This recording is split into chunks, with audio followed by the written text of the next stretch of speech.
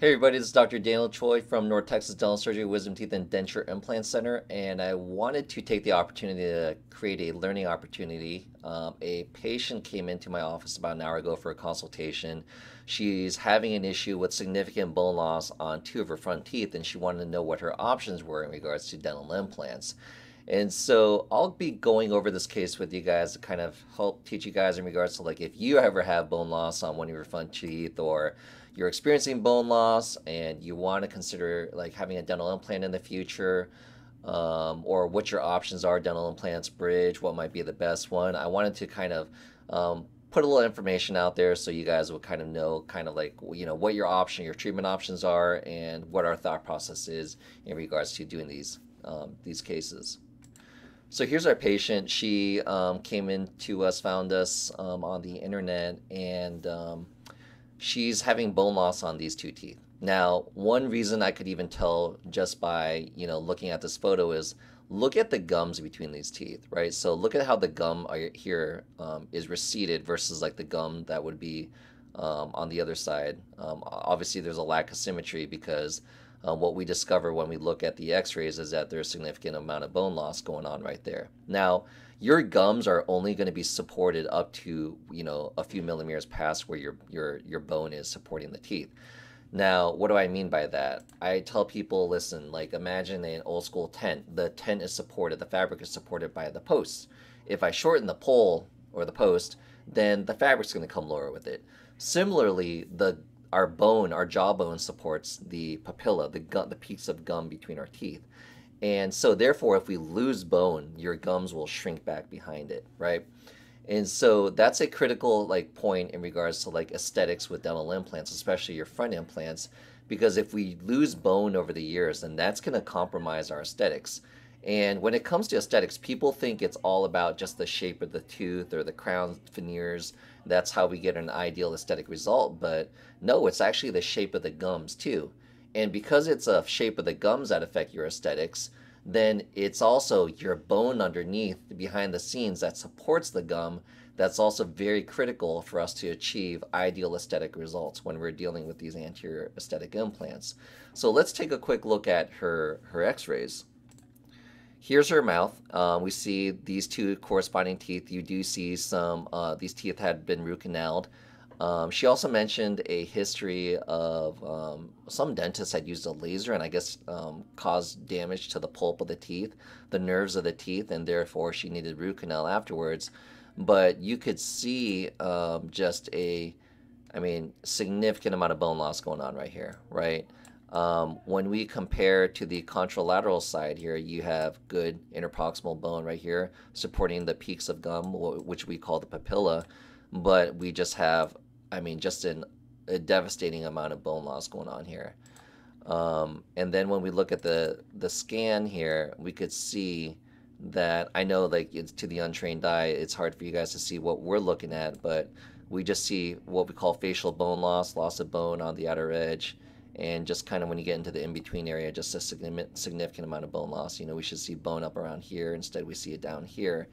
And so, the body is actually pretty amazing that even when you lose bone, your gum doesn't shrink back that much until we do a surgical procedure. Let's say we had to like get underneath the gums, and once you just disturb that area of the gums in the first place, your gums just have a tendency to want to shrink back because the gums have an attachment to the teeth, but when you sever that attachment and the bone is already sitting real low, then your gums are going to recede real low as a result. So what are our options here, right? So dental implants, I told her, listen, if we do dental implants, there's going to be a lot of work involved. What we would have to do is we'd take out those two teeth. Well, actually, let me take a step back. She came and said, hey, I'm losing some bone.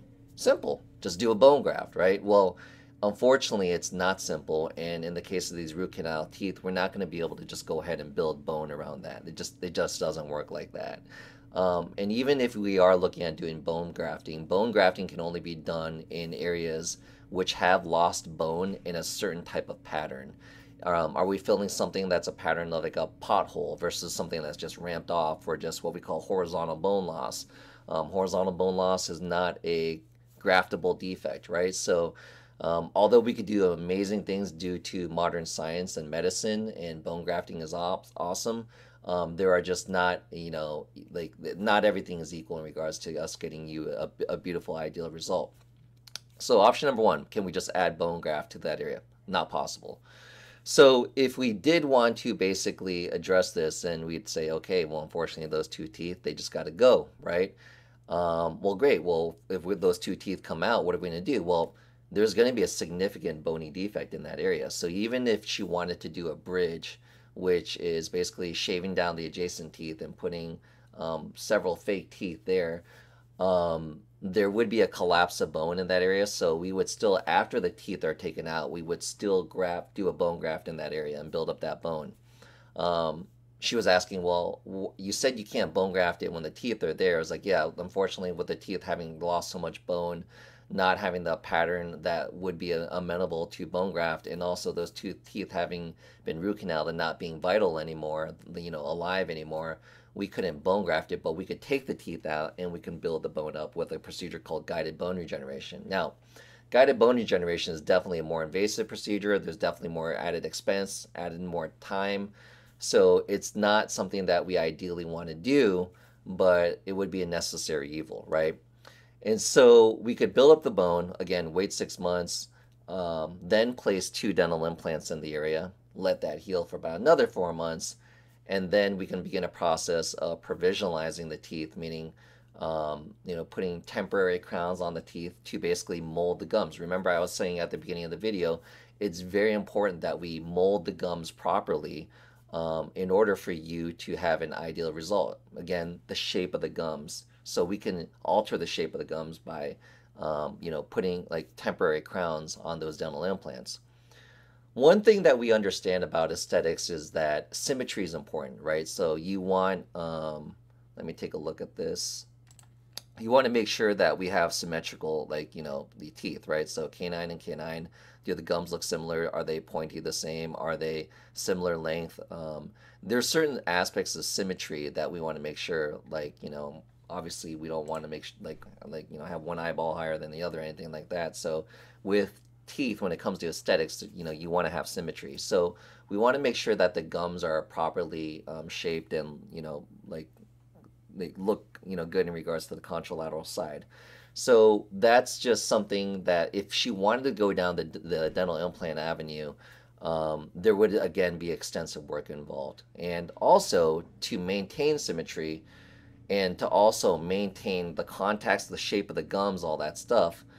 Another thing that we would have to do, and I know this video is getting a little complicated, but we would have to potentially put new crowns on some of these other teeth, because when we start altering the shapes of the gums, the teeth are going to start looking more squarish, having their contact point higher to mask this issue with the gum.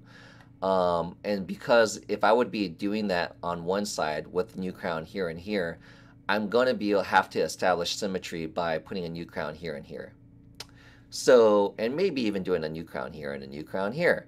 So, I completely understand where a patient's coming from. They're like, oh my God, I just came in here for a bone grafting consult. Now you're telling me I need a crown from canine to canine. I'm going to have to do guided bone regeneration, 6 months of healing time, placing 2 implants, doing maybe a gum graft, maybe doing temporary crowns, and then, all these other crowns. Like, oh my God, what are you doing? Are you trying to rip me off?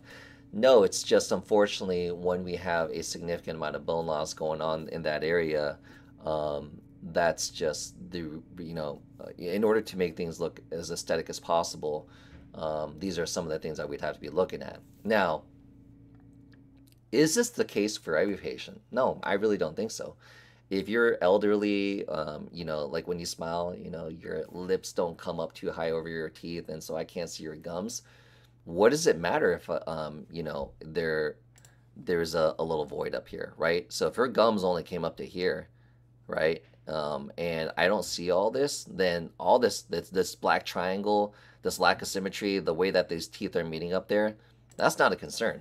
So we could save a hell of a lot of money by just building up the bone, placing a few implants, and not having to shave down additional teeth. So that's basically what I would say. If this patient was in their 50s, 60s, even 30s, 40s, and they have a low smile line, don't worry about it. You could save yourself a ton of money. You can save yourself All that grief. You could do dental implants. Dental implants are great. Why do a bridge and shave down like, perfectly healthy adjacent teeth? But in a case like this where she has a high smile line, the more predictable result, the way less cost would be potentially a bridge. What are the downsides of a bridge? Again, you're shaving down adjacent teeth. How long is the bridge going to last? Maybe it lasts 5 years, maybe it lasts 15 years, maybe it lasts 20 years, maybe it lasts 2 years. We have no idea, right? But when those teeth that were shaved down, when they have to go, then now you have a multi-tooth problem, which can definitely be more added expense, right? So I know this is a very convoluted video in regards to kind of like what all your options are, but hopefully this information will be helpful for you guys if you're ever caught in a situation where you have a front tooth that's got bone loss. They're telling you, you might need some guided bone regeneration, a lot of bone grafting, and what might happen. But I'll tell you another thing that hopefully this information will be helpful for you guys too, is that if somebody tells you in a case like this where you have a front teeth, high smile line, you got a lot of bone loss, and they're telling you that you could just get away with a normal bone graft without guided bone regeneration, run. Also, the people that are most likely going to be able to take care of a bone grafting procedure for you on a case like this is going to be oral surgeons and periodontists. No offense to all the general dentists out there, but I don't think most of them have the experience doing the guided bone regeneration that would be necessary in a case like this. Obviously, there's exceptions to the rule, so I don't want to make a blanket statement like that. But your oral surgeons and periodontists are going to be the ones that have more extensive training, and then your periodontists are going to be your oral plastic surgeons who are more trained in the cosmetics. So definitely be looking for some of those guys. Hopefully you guys found this information helpful. Please give us a follow. Give me a comment on the bottom if you have any questions. Give us a like on the video. Hopefully this information was helpful for you guys. And if you have any others, please let me know. Thank you. And give us a follow on Instagram and YouTube and Facebook. Our handle is North Texas Dental Surgery. Appreciate it. Thanks.